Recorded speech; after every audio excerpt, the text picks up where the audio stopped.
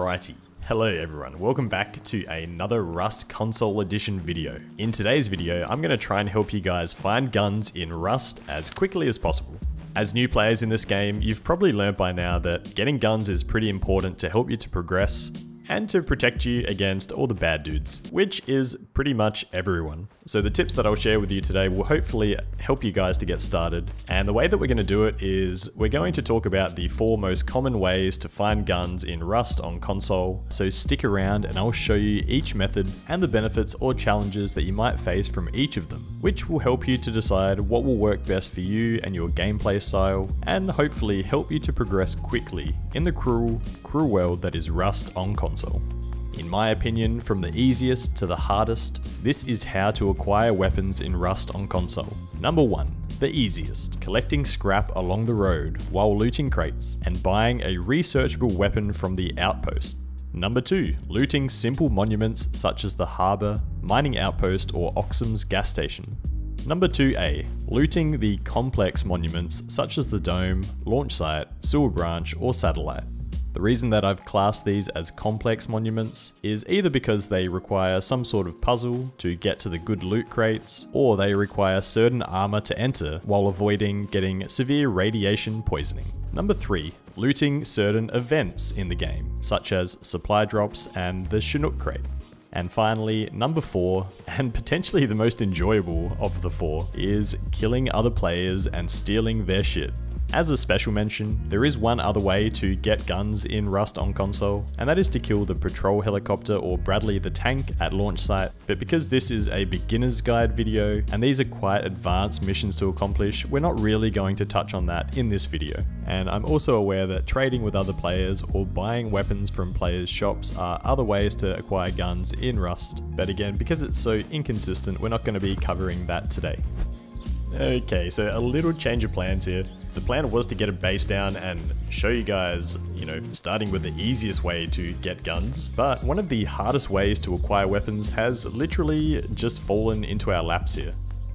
So that is an airdrop, and that is one of the ways that you can quickly get guns in Rust on console. However, it is also a very difficult and risky way to get guns because there will be a shit ton of people trying to get them at the same time. But anyway, aeroplanes fly across the map and drop these crates every now and then, and they come down really slowly. So that's generally bad news because it means that even if you get there early, there's always going to be a bunch of other players coming to try and get the loot at the same time. But as a beginner player, I would still recommend trying to get to these airdrops, because what you'll find is that even if you don't get the loot from the airdrop, there's normally a bunch of fighting, and sometimes you can just sneak away with a few bits and pieces, a few bits of scrap, or maybe like a water pipe shotgun or some lower tier item. But if you're pretty loot poor and you don't have too many items, too many weapons, then I would probably recommend, even just running to these fights without any sort of weapon, or even just with a bow,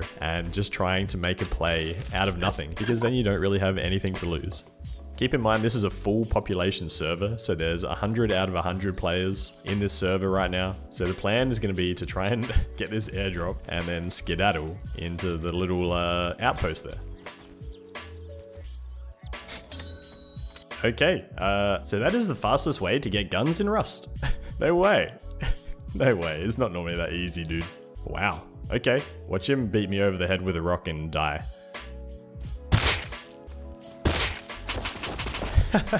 Okay, so it doesn't normally go that smoothly, to be completely honest. I would say that that's, out of the 4 ways to get guns in this game, I would say that is probably one of the hardest out of the 4, generally speaking. And these rankings that I'm giving are not, hard and fast rules. Like, some people might find certain ways easier than others. Okay, and this time, let's actually skip forward into where I have a base down, and we're ready to find some weapons. Well, find some more weapons, I guess. Since we already have a pumpy. A few moments later. Okay, so we have a base, just like that. The easiest way to find guns in Rust on console is to run along the road and loot boxes.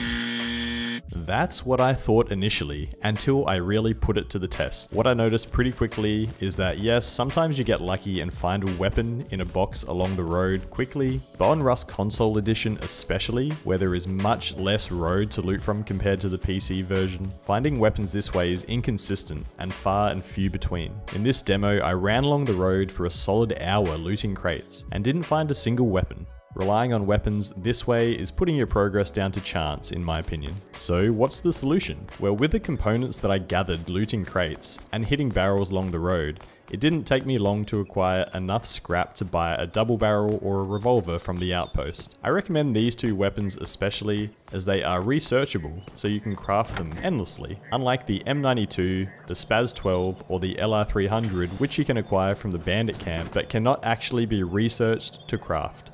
So for those reasons, I believe that gathering scrap to purchase a weapon is the easiest method for beginner players to acquire weapons in Rust on console. And you're essentially killing two birds with one stone, as you're also looting crates along the road that have a chance of spawning low tier weapons like shotguns and revolvers.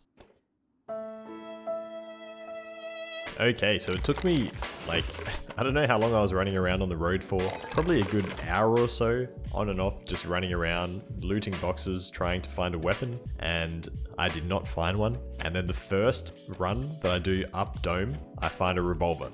And hey, look, like I said, there is a big element of luck in this game as well, so I'm not saying that every single time you run Dome you're going to get a gun. You do also have to factor in that the monuments are going to be high traffic areas, especially at the start of a wipe, so they may not be the most suitable for new or beginner players. And also monuments such as the Dome, launch site, or satellite will require you to wear certain clothing to avoid radiation poisoning, so you do have to risk losing some clothing and armor to loot these areas. And let's be real, as a beginner player in Rust, these things can feel like an accomplishment to acquire. So you know, some people don't want to be risking their burlap head wrap at the Dome, for example. And so you can see, like, I looted Dome once and I found a revolver and a Thompson. And this is my first go looting Dome this run. And the fourth, and in my opinion, most difficult way to acquire guns in Rust on console is to gank them from other players. Keep in mind that if you're trying to kill someone to take their weapon, it means that they have a weapon that they can shoot you with. So this is definitely one of the riskier ways to acquire guns in this game. And as a beginner player, it's probably something that you may not feel confident with. But that is the beauty of this game, because when you make one of those plays where you have a double barrel and you kill some dude running an AK or a SAR or some higher tier weapon, it is just the most exhilarating feeling, and it's what makes this game so great. So make sure that every now and then, as a beginner player, you do take a few risks and don't worry too much about losing your loot, because at the end of the day, you can use some of the strategies that I've talked about in this video to acquire those weapons again. Or if you followed my tips from earlier, you'll have the necessary blueprints to be able to craft them. And finally, taking down the patrol helicopter or Bradley the tank are another way to gain the highest tier weapons in the game, including the Holy Grail, the M249, which you can only get from killing the patrol helicopter. But like I said, as a beginner player, you probably won't be worrying about these two too much, except for the sense that they might kill you every now and then. But in terms of taking them down and taking their loot, that's probably a story for another day. Alright, and there you have it guys. What we've chatted about today I think are the easiest methods for finding guns in Rust on console. We didn't have a bad run. We ended up with a Thompson, a revolver, and a pumpy. And also some ammo and some decent armor. And that was all in a couple hours of playing. But anyway, thank you so much for watching this video. If you found it helpful, remember to give the video a like. And if you have any questions, make sure that you post them in the comment section below. But otherwise, I'm well on my way to recording another episode of the Solo Adventures series, which I know a bunch of you guys really enjoyed. So keep an eye out for that in the near future. Thanks again for watching, and I'll see you guys real soon.